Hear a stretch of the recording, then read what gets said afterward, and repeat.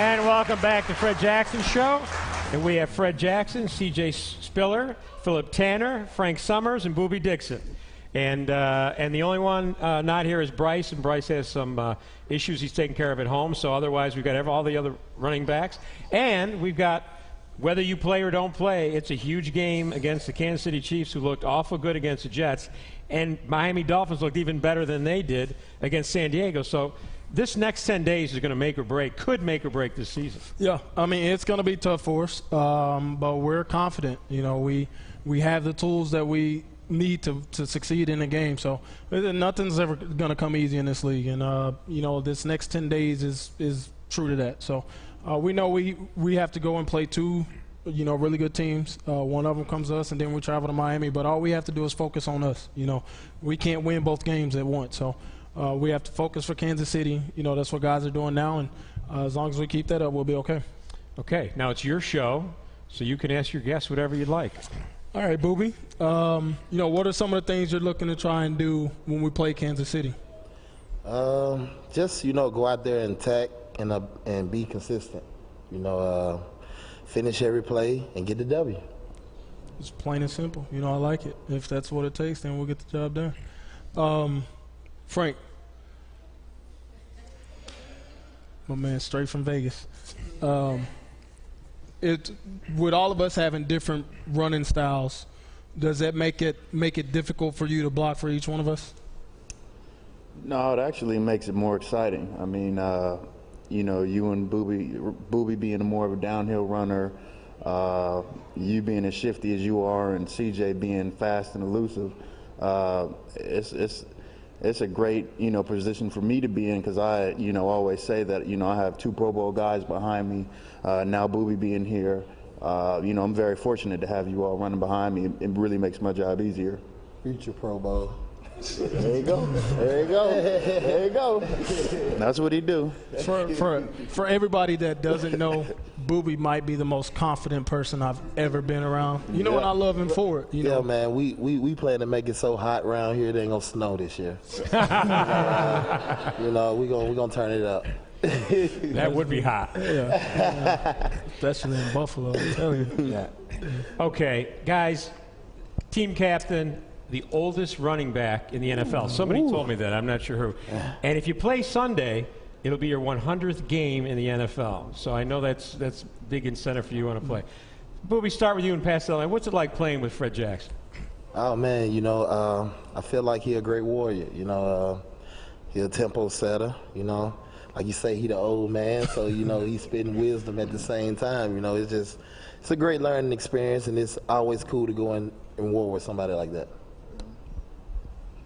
You know, last week was the first time I took the field without him, and I kind of felt not only weird but naked without having him out there. You know, he's been such a, you know, vocal leader and helping this team, you know, accomplish what we wanted to accomplish. And, you know, it's really great having him out there.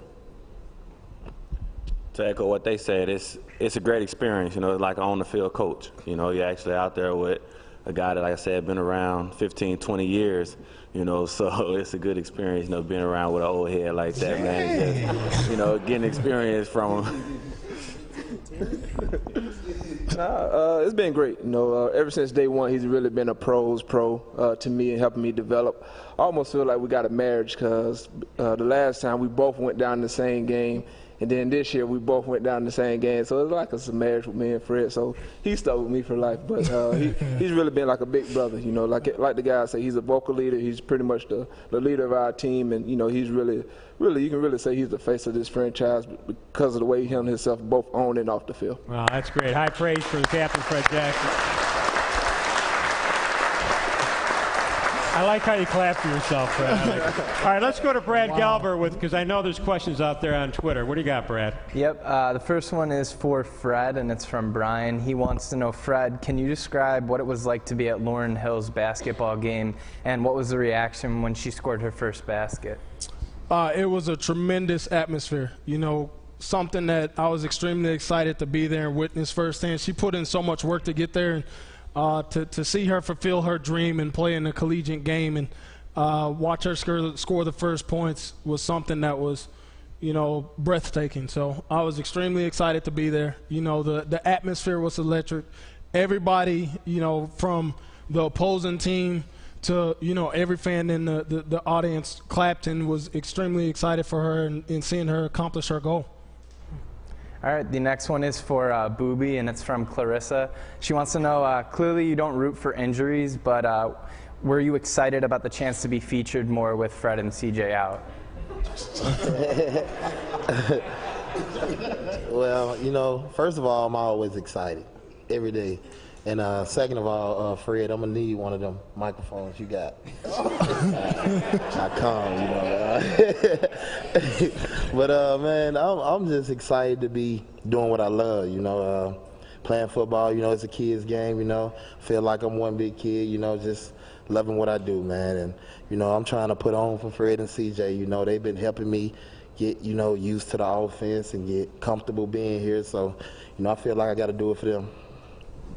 All right, and this one is from Brian. It's for all of you guys. He wants to know, since Buffalo's a chicken wing town, which of you could eat the most chicken wings in one sitting? I'm going to give it to the eater.